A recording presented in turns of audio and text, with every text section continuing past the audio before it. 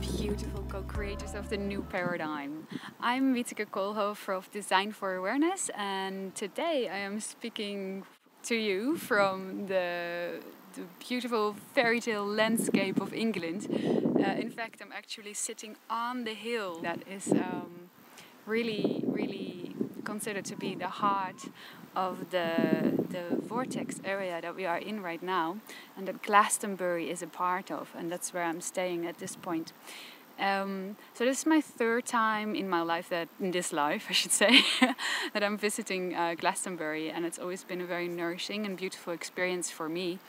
So the reason I'm making this video is because this whole idea of vortices and chakra points of the earth is becoming more and more returning to our awareness as human beings. I feel that as we are connecting more with our inner core, with our higher self, you could say, with our own core truth, becoming more of who we really are and remembering more of who and what we really are, we also instantly synchronize more and more with our planet. I feel that that is a natural side effect of following your excitement, following your joy. And as we do, for me personally at least, I noticed that I felt, for reasons that I cannot rationally explain, but more and more attracted to certain vortex areas on this earth. So starting 2012, I really began making little lists of places that I felt would be fun to visit. Not with any kind of very, not at all actually, very well thought through plan behind it or reason why.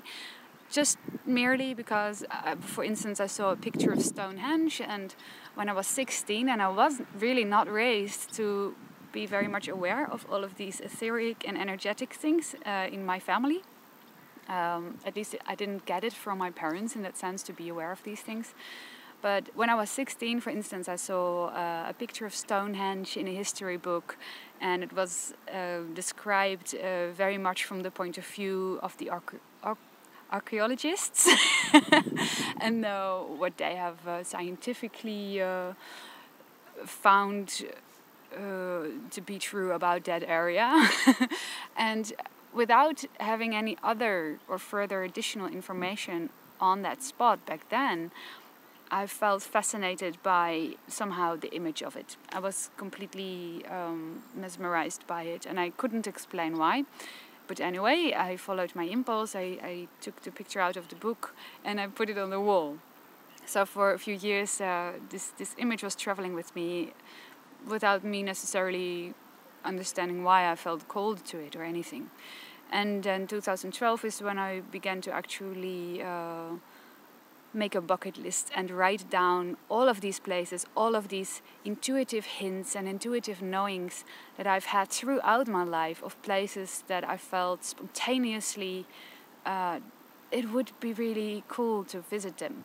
And Stonehenge was one of them. I wrote it down. I'm like, wow, I remember this moment when I was 16, and it's always fascinated me, and I still don't know why. I understood more about it now, at least as in it being a vortex. Now I understood that, but still I had no specific expectations when I went, and when I actually got there, I received a pretty impressive download on the spot. I didn't even know that things like this could happen. It was also very physical and emotional for me personally.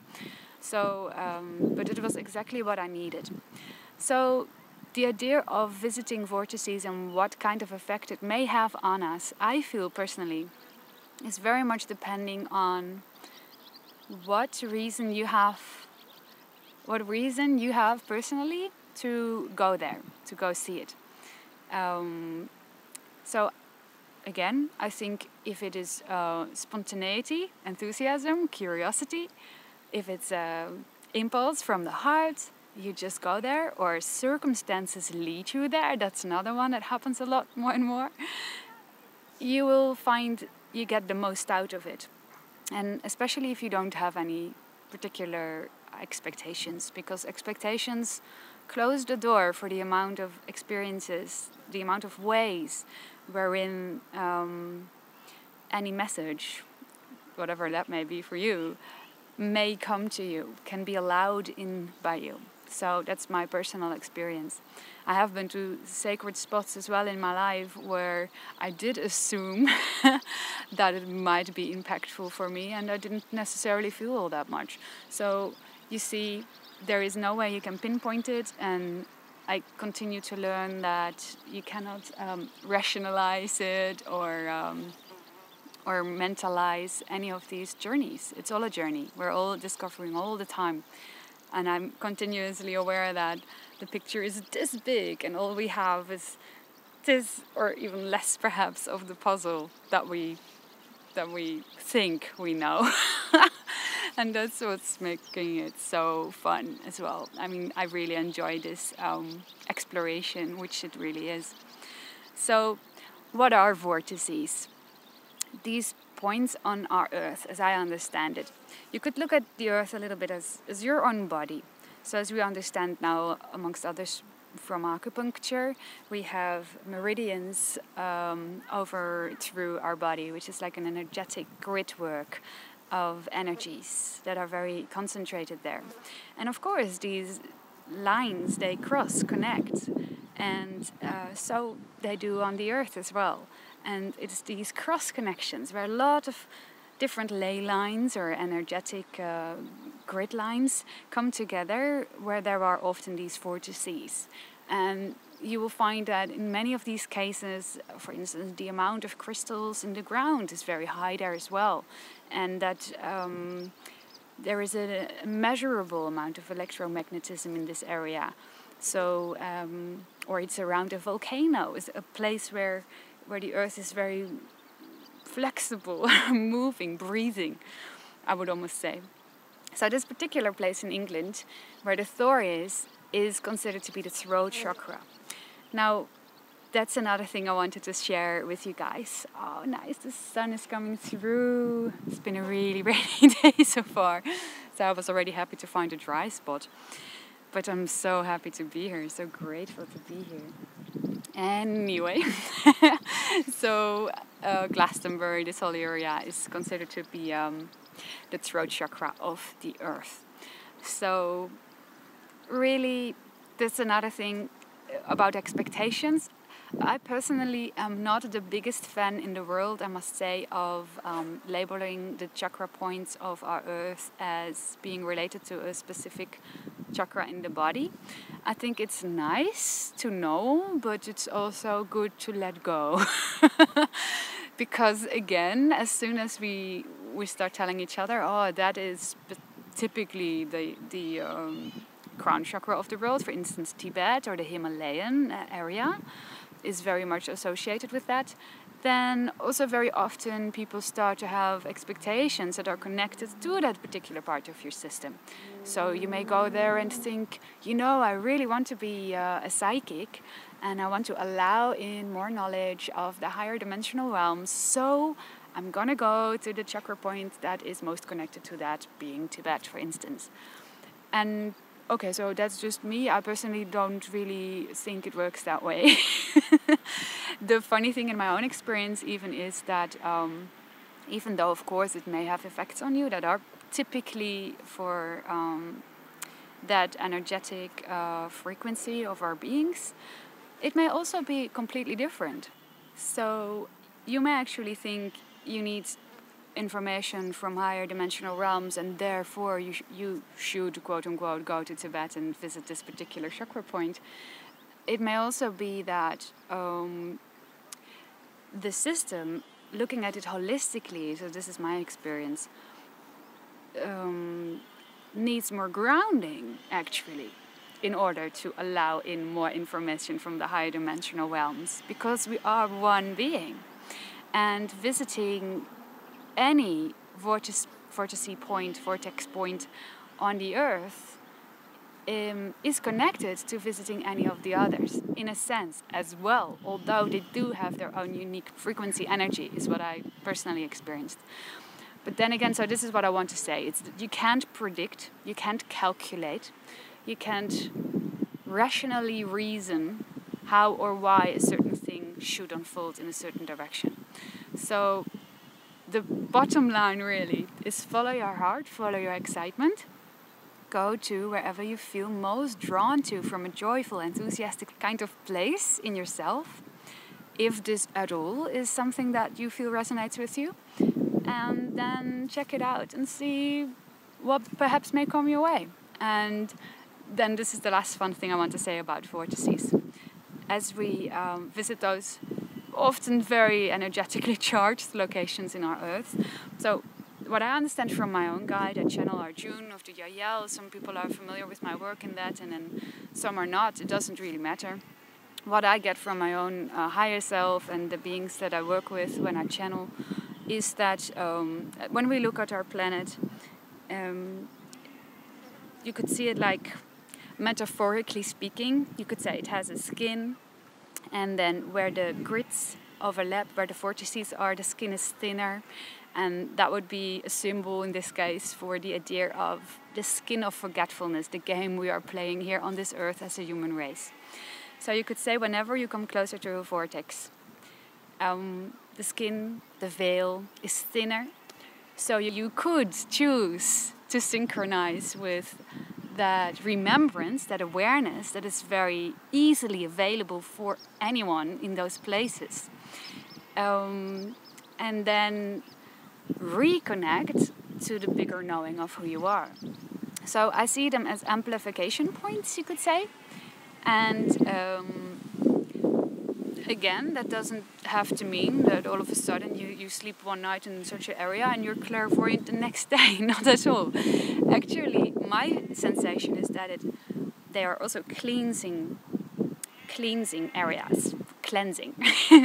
So if you have issues in yourself that you're still working on, or that want to be seen from a different angle, for instance, it may very well be that you're in one of those areas and you get into an unexpected conflict with a person, or you get sick, or you get really tired, or you get hyperactive. Whatever it is that you feel shifts within you is a message from your own higher self, as I understand it, to your rational self, to your persona self, to allow you to get more insights as to who you really are, as to what wants to still be seen, so that all other chakras within yourself can come into more alignment with your higher self, so that you become more of the core being that you truly are. And that's how energetic places, if that is your chosen permission slip, can work for us. And it may be expected, it may be unexpected. Like I said before, some people get simply guided by seeming randomly circumstances to visit such a vortex area, and they weren't even planning on it. So I always feel we get the puzzle piece that we need in any given moment. And it may be very mellow, very gentle, or it may be pretty shaky and more profound, at least in our experience. But it will always be perfect. It will always be exactly what you need in any given moment. So thank you, all of you beautiful grid workers, because that's what you are when you visit those places and then you go elsewhere, and you carry around in your own energy system little bits and pieces, traces of these places that you've been. And this is how I look at it. I think, for instance, Stonehenge or Glastonbury are like fountains. I mean, people are drawn in from all over the world, and I see them kind of shower in that energy, and then they take it with them to wherever they are from, or travel to new places, and we're all connecting the dots. That is at least how Arjun, my guide, showed me this is all unfolding, and it's a big part of the awakening in the planet, in the earth, in ourselves, because eventually all the vortices, everything we observe is just a reflection of who we already are, and we are traveling around in our own bigger body eventually. And whether that is by visiting vortices or by taking big and courageous steps in our job or in our love life or how we live or where we live, every single one of these steps is of unspeakable value, of every single one of us eventually finding our core selves back, you could say, returning ourselves home and each other, as we inspire, of course, by being the brightest light that we can possibly be. So yeah, I recommend, if you have any curiosity in you, to visit any kind of vortex location on the earth, or anything in those lines has ever called you in for no apparent rational reason.